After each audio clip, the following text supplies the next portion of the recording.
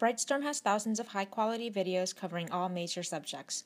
Please check out more at www.brightstorm.com. So, osmosis is the diffusion of water through a semi-permeable membrane. And this is something that a lot of teachers will spend a little bit of time on, but then they'll hammer you with it on a test. Because it's really kind of unusual when you first approach it. A lot of kids don't really get what it means, but to the teachers it's pretty obvious. So let me see if we can help you figure this out.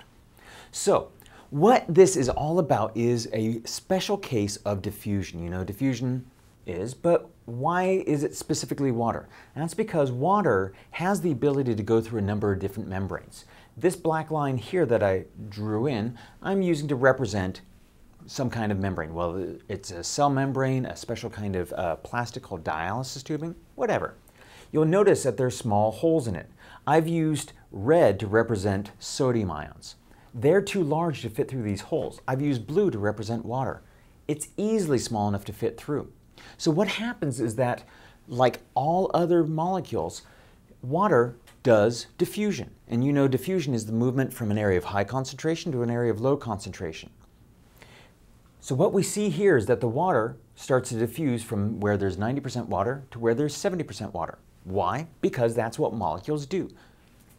So the water tends to go like this. Now, does all of the water go? No.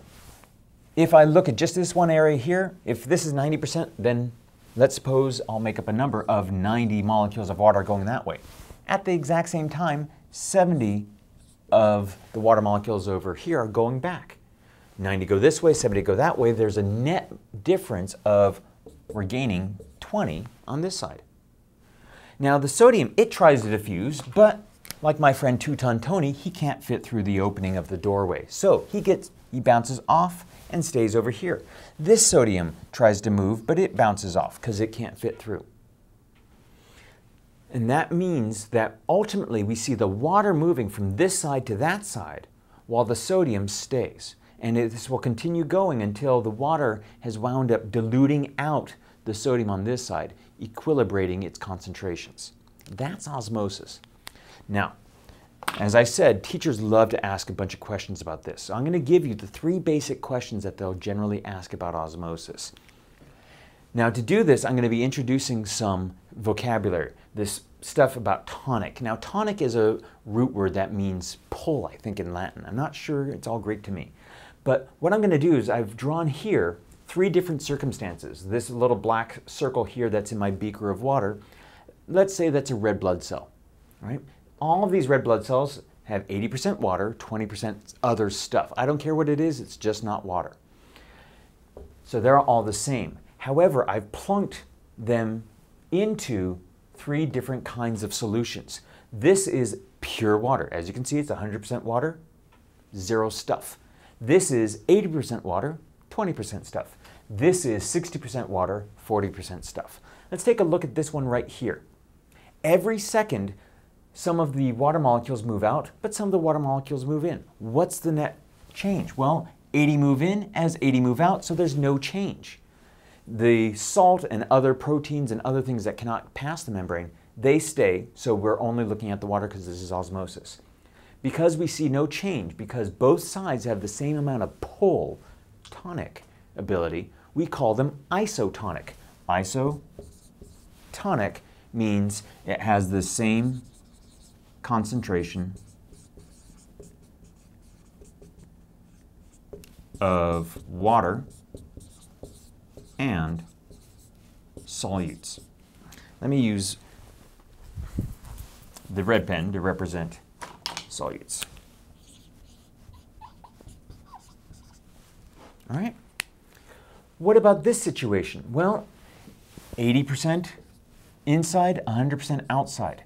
80 move out, 100 move in. What's going to be the overall change? Water is going to continue moving in and in and in. This is going to make this cell start to go swell up. And a red blood cell doesn't have the ability to do anything else like start shoving some of the salt out, so it's going to pop.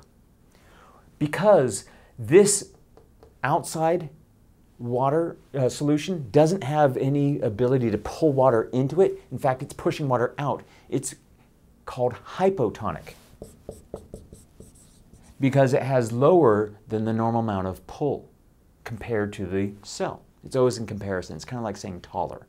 Somebody can be taller or shorter than someone else. You can never just say, that person is taller. So hypotonic means it has less concentration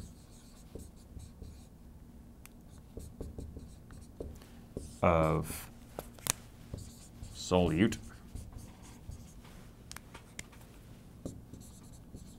more water.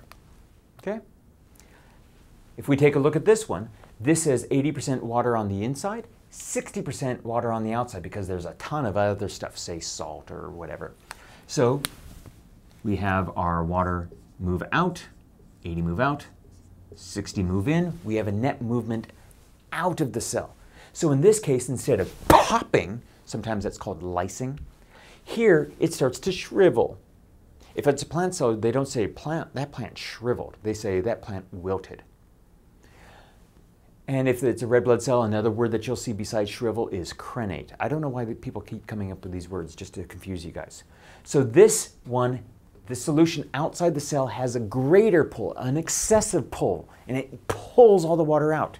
Tonic means pull. What is excessive? What's a root word that means excessive? Well, you may have known that hypo meant below, as in hypothermia.